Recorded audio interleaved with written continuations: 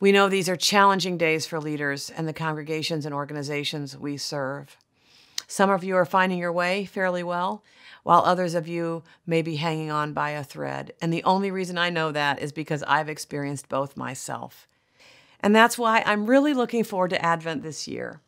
The themes of Cycle B of the Revised Common Lectionary have to do with asking God to revive us, to restore us, and to reveal more fully the good news contained within the coming of Jesus Christ.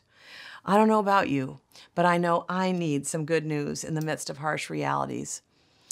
And I believe that God is waiting to revive and to restore us as we take the Advent journey together.